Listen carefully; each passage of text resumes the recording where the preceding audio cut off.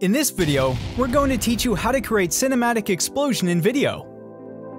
Hey everyone, welcome to the Filmora MVP YouTube channel. Here we teach you editing tricks, filmmaking, and camera techniques.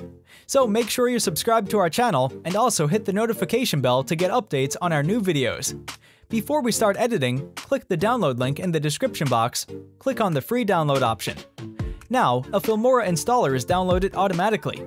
Just double-click on it, agree with the terms, and here you go! Filmora started to download and install. Once it's installed, it'll start and run automatically. First, drop your video on the timeline and take a snapshot. Next, we need to customize the mask in Photoshop. Import the snapshot and use the lasso tool to outline the part we need. Remove the rest of the part, fill it in black color, and save it.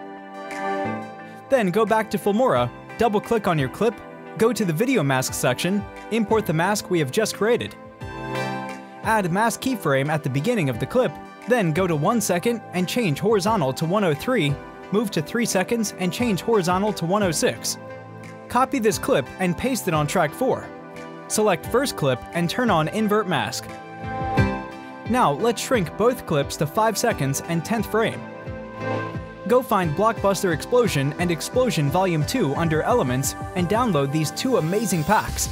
In these packs, you will get Nuke Explosion, Aerial Explosion, and more. Download these packs from Filmstock. Drop Explosion 35 at 10th frame. Keep it as long as the video clip. Then go to the video. Here you can adjust its position as you like.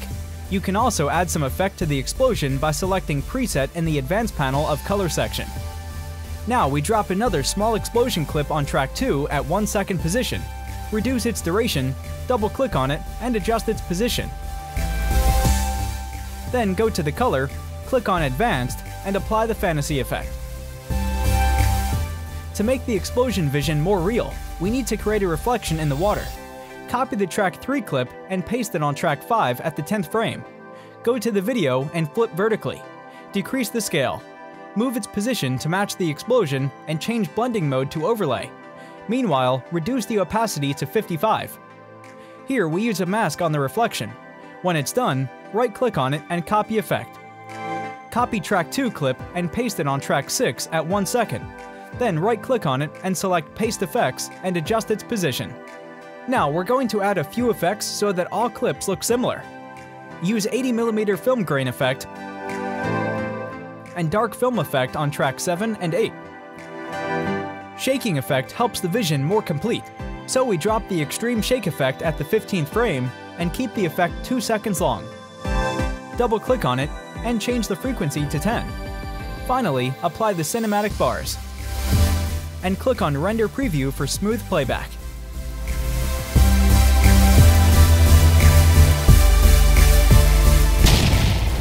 This is how you can add explosion VFX in your videos using Filmora. Go to Filmstock and check out these effects.